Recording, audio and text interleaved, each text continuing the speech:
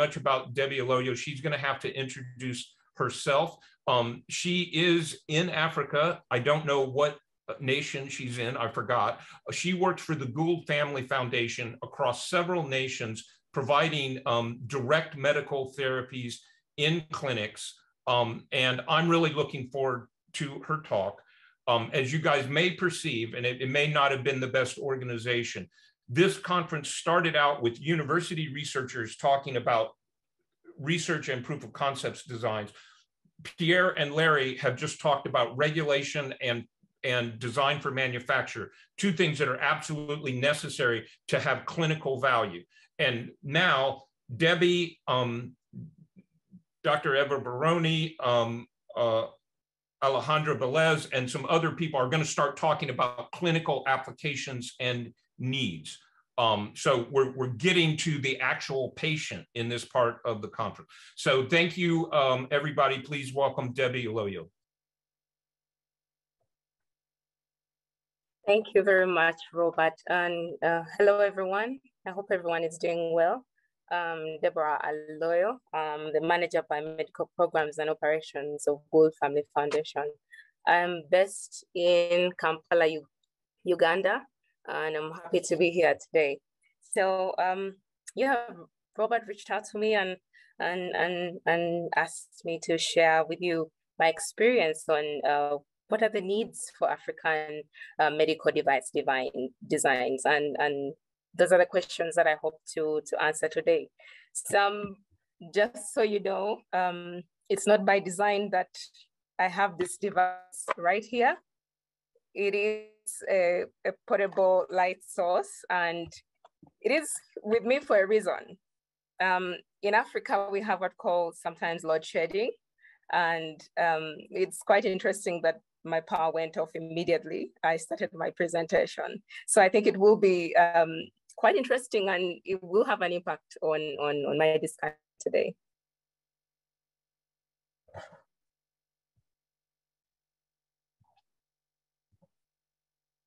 Yes, so what is, when you're talking about medical equipment designs, you'll have to start asking the question, what is the status quo? We've had a lot of previous presenters talking about assessment of where the equipment that are designed, where they're used. And one of the important things to think about is where, or what is the status of this equipment in Africa? What is the status at the moment? And one thing you'll notice that in Africa, 8% of medical equipment are donated. So as I point out these questions, I want everyone to think about, okay, what does this translate to? What do these issues translate to? What does the status quo translate to?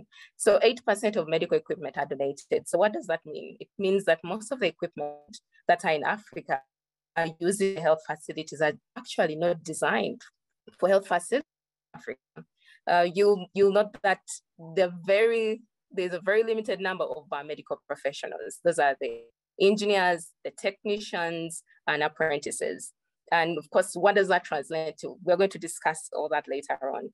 You then have to ask yourself when you're designing, are there biomed programs in the health facilities, in the hospitals that we are designing for medical equipment? What do I mean when I say biomed program? Is there budget for preventive maintenance, for biomed support of the equipment? Is there inventory of these equipment that are actually in the facilities? Do we know which equipment are actually installed in most of these facilities? Do these equipment have maintenance schedules? In other words, in the biomed world, you have to do the servicing of the equipment, just like we service our vehicles. Every now and then, the equipment too needs servicing to operate properly. Then something to think about is the infrastructure. And this directly relates to, I think my situation right now could give an example of how easily electricity is, it's an important resource that is not readily available to everyone. There is poor infrastructure in terms of water, electricity, in terms of also the staffing. So then that takes me back to the engineering design process. When engineers come to the table, they will definitely identify, they'll define a problem, identify what the need is. And then from that, from from identifying the need, then they will come up with solutions to solve the needs that have been identified. But also part of that is identifying the constraints attached to that problem. And this is where the critical aspect when it comes to designing for Africa. With in mind the 4 issues that I mentioned, one has to think about the life cycle of a medical device. When designing for Africa, we always talk about cost effective. Everyone says, oh, we need to design an equipment that is cost effective. But what does that really mean? Cost effective, it means having a device that is affordable. But what is it just having a device that's affordable? There's so many things that are attached to cost, and we're going to look at what that looks like. So from my perspective, cost means evaluating the cost of a medical equipment life cycle, the whole life cycle as a whole. Then where does that start from? The cost starts with defining what the end user pays for that equipment. We have seen 80% of equipment are donated. What does that insinuate? It definitely insinuates that many facilities, many hospitals actually do not purchase their medical equipment. So then translating that to having a device that is cost effective is very important. Then thinking about the installation. Once you've designed a device and it's ready for use on the market, then there are additional costs that need to be considered right even from the beginning as you're in the design phase that need to be addressed. What are the costs for installation? If the installation is very long, if it's very technical, then what does that translate to? It translates to having personnel that can do the installation of the equipment. But then what's the situation in Africa? There are a limited number of personnel who have been trained by manufacturers. So as manufacturers and engineers are coming together to get equipment for Africa, consideration has to be put into how can we make systems that are standalone, that you can pick from the manufacturer's warehouse, shipped and delivered to the health facility and it's ready for use without pre-site preparation. Once all those things come in, then the cost goes up. I'll give an example of oxygen systems. I actually visited a facility recently in Kenya, and a PSA plant, oxygen plant, had been delivered. But guess what? It was just waiting for the installation because there was no one to do the installation. The people who had purchased were able to buy the plant, but they're not able to install it and actually use and have an impact because the person who is trained is not readily available. So these are things that the person who is right from the design phase that need to be considered. If I can make my device easy to install, then the costs go down. So long term, what does that look like? Long term means servicing. Just like your car needs servicing, the medical equipment too needs servicing to produce quality results. Servicing looks at what are the costs of the service contract. What is interesting is many governments are able to purchase very expensive equipment from high-end manufacturers and all that. But then when you look at the service contract, the costs of the service contract after 3 years is the price of buying a new machine, which is quite interesting because it then means there is a break between the purchase, the 1-year warranty, and then the next 2 years, because no one is paying for the cost of the service contracts. No one is buying the service contracts. So these are things that need to be considered. And what makes the service contracts expensive? Expensive spare parts, long procedures for testing. If the procedures for doing the preventive maintenance for servicing are very long, that drives up the cost of the service contract, whether it's a basic service contract, which does not include the spare parts, or a comprehensive service contract, which includes the spare parts. Something that is important, spare parts. The cost of spare parts is very crucial in the life cycle of equipment. If the cost of the spare parts is high, you will definitely find a number of equipment they're purchased brand new, they're functioning properly, but because let's say, one small part that is very unique to that equipment, and it's quite expensive because it's unique. The suppliers know that they're the only ones who can distribute it locally. They're the only ones who can deliver it to the end user. They hike up that cost. Actually, I have a very personal experience with this. The manufacturer, when we reach out to the manufacturer for an oxygen concentrator, I will not mention names, they referred us to the distributor, the local distributor. And this local distributor shared with us the same quotation we had received from the manufacturer. But guess what? The cost was actually 40 times more than what we would have paid.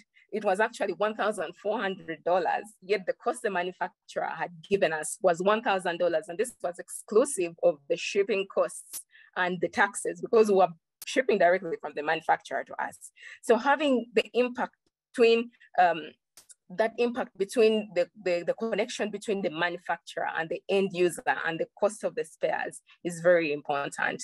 Having sustainable spare parts. Someone mentioned earlier on that if we can combine a number of parts together and reduce the need for multiple spare parts, that will reduce the cost of the equipment and also reduce the cost, of course, of the life cycle of the equipment. So these are critical areas that are very important. We have talked about tools, biomed tools. This is a huge challenge. Given the fact that there are limited biomed technicians and engineers, there are even more limited biomed technicians and engineers with the appropriate tools. I will consider myself very lucky. And I do have a box of tools that I carry around whenever I visit some of our partners. But what is interesting is I recently visited a partner and they did have a CBC machine. But guess what? One of the screws that allow you to open the machine were a torque screw. And I did not have any tool to open up this machine. So it's quite interesting. This all comes from the start of the design process. If you are designing an equipment and you're not putting into consideration, one, the cost of the tools that the biomed needs, the uniqueness of the tools that have been used, the parts that have been used on the machine, if they're not considered, it's the difference between a repair of an equipment or a service of equipment and its utilization. Another critical part, which is very important, is training. User training is, I will say, the most crucial part of an equipment life cycle. When equipment are installed, you will notice that many times about 60% of all the requests that come into the biomed department, most of them are actually user errors. And this is because user training has not been done. Of course, the contribution is because there are no biomed personnel, but also because the training is not available to the users. So as someone is designing medical equipment, they have to put into consideration, if it's a complex medical equipment, does this equipment require an application specialist? How can I make the application specialist available? What training can we avail the application specialist? In addition to that, who is to use the equipment? All those questions, especially when designing for Africa, because I'll give an example, an ultrasound machine, you will not have just a sonographer use the equipment. It will be a sonographer, an ultrasound technician, and also an ultrasound technician apprentice.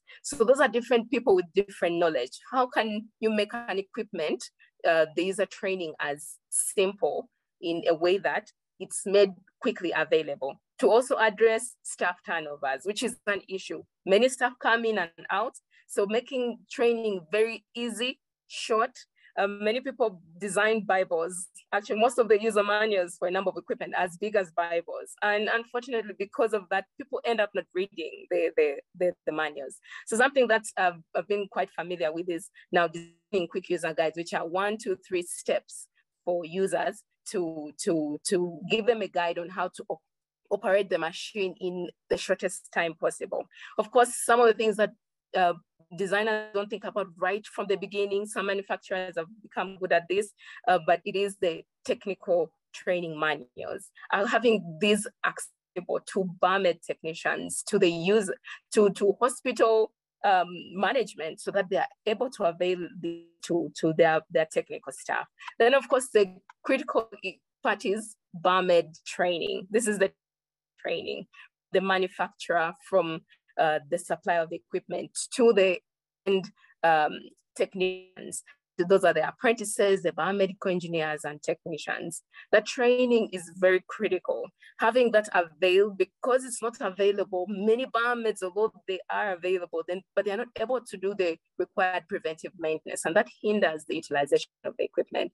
A very important thing, which I put as an intersection between all areas, is compatibility. When we talk about designing for the world, it's important in a time where we are in a pandemic to be able to share resources and allocate resources to places that are in the most. But if we are all designing and that meet very specific area standards and not meeting standards of where they're actually destined to be, I'll give an example. If an equipment is coming from the US, it's coming in with the voltage rating of 110 volts, but in Uganda, where I'm located, it will step up transformer to operate at 220 volts. And what does that mean? It means that many times you purchase a step up transformer. If it's not purchased, then which many times most of the donated equipment do not come with the transformer. So they plug into outlets of 220 volts and they blow up. So eventually the equipment end up in a graveyard. So those are some of the considerations. If we're trying to make resources available, then can we consider designing equipment that can be used in the US, in Africa, in Europe? And I believe that is one way we can increase the access of equipment. Of course, things that are important, language. What is surprising is some of the equipment that come in, you will get a brand new equipment, but when you try to operate it, you realize that it's in a different language. And obviously, even although you try to type, sometimes you're unable to even type in a character or a letter that you don't understand. So you're unable to use the equipment. And actually, this is a very big problem with large procurements by government hospitals. It's a very big problem because these are the equipment that end up in the graveyard, in the hospital graveyard, doing nothing because they cannot be operated by anyone. No one understands the language. So that is something very important. Something that designers need to think about is how can we make our spare parts, reagents, our consumables compatible with other manufacturers? This is something very important because if you design unique spare parts that cannot be found anywhere else, and the supply chains are not adequate to support the delivery of these spare parts, consumables, and reagents, then these are the equipment that after some time, when people fail to get the spare parts, still end up in the graveyard. So it's important to have, let's say, systems that are open to accept use by products or parts from other manufacturers. Then something that's also important when it comes to compatibility is tools. Like I said, if we have the metric system in Africa and you're designing an equipment with end goal or destiny in Africa, then putting into consideration what are the tools that are required and are they compatible with what I'm designing? Those are very important questions. Software. I'll give an example. When it comes to imaging software, there is what we call the DICOM software, which is used for transferring images, and it's the standard. But you will find certain manufacturers want to be unique for some reason and use a totally different software, which is not readily available. And what that means is because it's not easily accessible and people cannot purchase new softwares out of the blue because there are no budgets for medical equipment, there are no budgets for purchase of this equipment. So it's hard to get new softwares out of the blue, and that becomes a challenge. Then that is a system which is actually put aside, or information is not easily shared. Infrastructure. This is, I've already mentioned how this directly impacts designing with backup.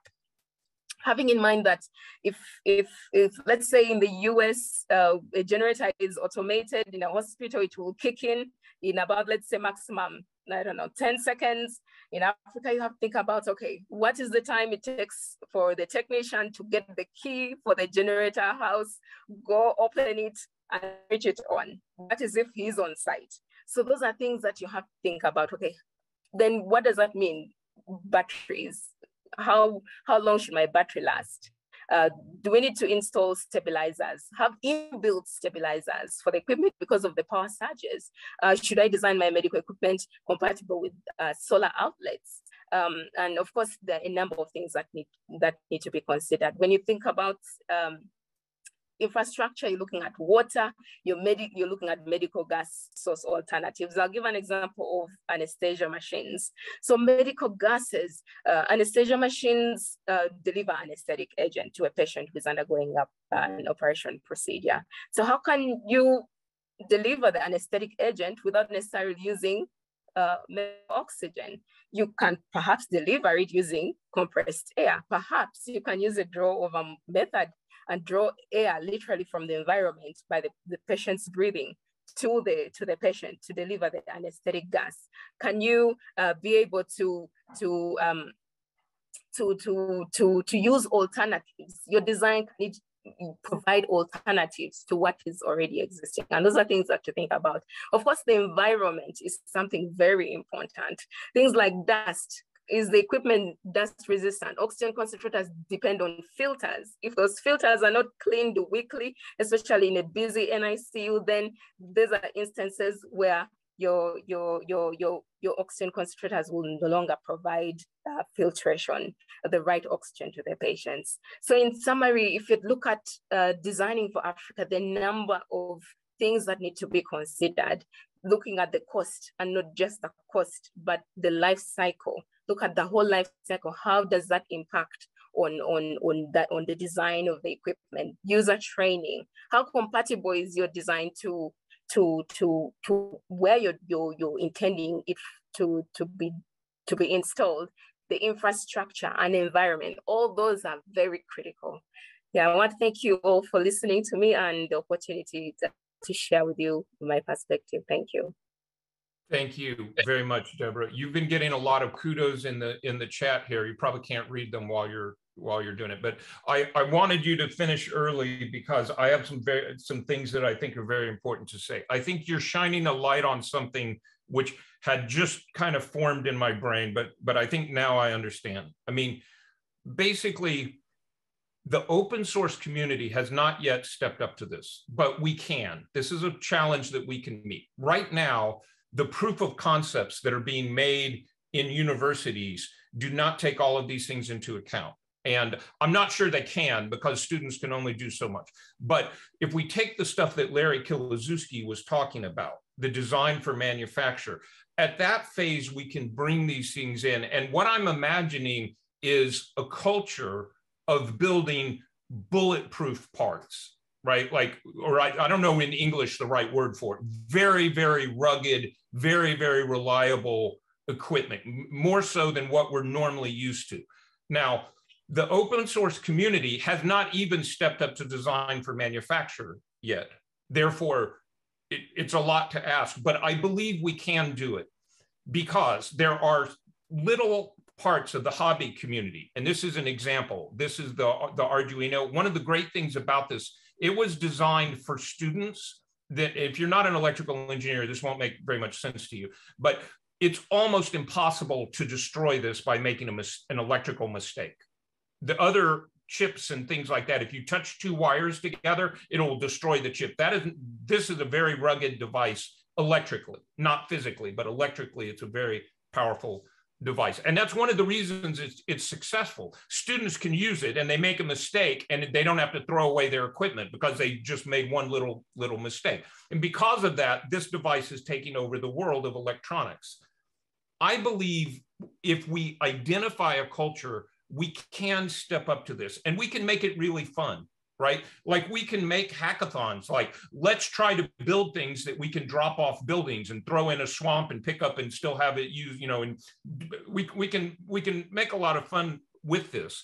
And it's a design challenge, which today we're not thinking about, but I believe the same people who are working at Cambridge and Rice to do the proof of concept things can solve these problems if they will reach out to people like Debbie who know what is needed and will invest and value it.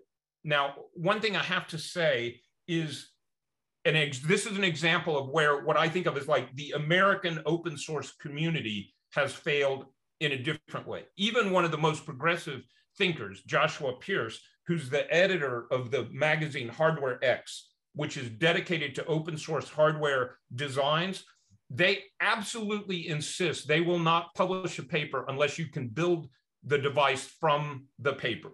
That's you can't publish in Hardware X if you don't do that. But they don't say, and you can maintain it, and you can repair it, and you can sanitize it, and you can wash it. They don't add that. And then I'm not blaming Joshua. He's a very forward thinker.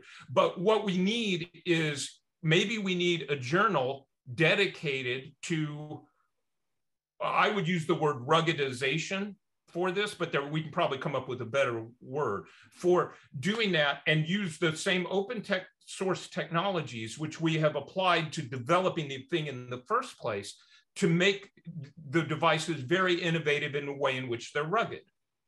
Now, part of the problem is who's going to pay for that? As it was said, as Jenny Malloy said earlier, quality costs money and it takes time to do these things.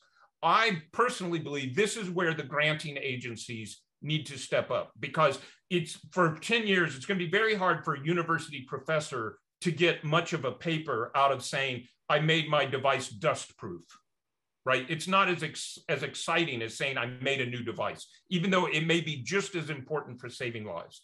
But the Bill and Melinda Gates Foundation could give money and say, we demand that this device be tested in very harsh environments in order to solve some of these problems. Okay, I know I'm not asking you a question, I'm just spouting things out. Okay, but there's one other thing I want to say that relates to something that we talked about in Rehive after the conference on Saturday, and that's training, okay? Why does training relate to the open source community? Normally, we if you think of me as a typical American open source software developer, we don't think very much about training, okay? But we can, because to build a training device doesn't require FDA approval the way a therapeutic device does, okay? So for example, Public Invention makes this device. This is an open source device. It's for testing ventilators. You plug it in an airway and it measures flow, pressure, humidity, temperature, and oxygen. Okay, it's not as cheap as what Imfeto Sinjani made. This costs $250. His device only costs $40. This does a little bit more. Okay, this is not an FDA approved device. It's not ready to be used on a patient. If you plug it in and there's a patient on the other side, you're violating US law. Okay, but if you use a test lung, it's okay. However, I believe this would be an excellent training device for people who have to repair ventilation equipment or oxygen concentrator. And it's not violating any regulatory authority to do that because you don't need that. What the open source community has shown that it's good at is building on things, but you got to have a step that you can step on. And it seems to me that training, and something that Victoria Jacqua mentioned last time, which is creating biomedical response teams. And she didn't mean doctors, she meant equipment repair response teams, basically. That is something which is within our grasp.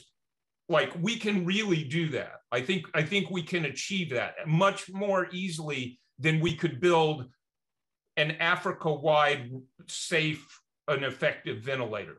Like that's a much easier problem than trying to build a ventilator and get it approved by every regulatory body in Africa. So I know I've been talking a lot, but there weren't too many questions answered here. People have said a lot of nice things about your talk, Debbie. You should read it in Zoom.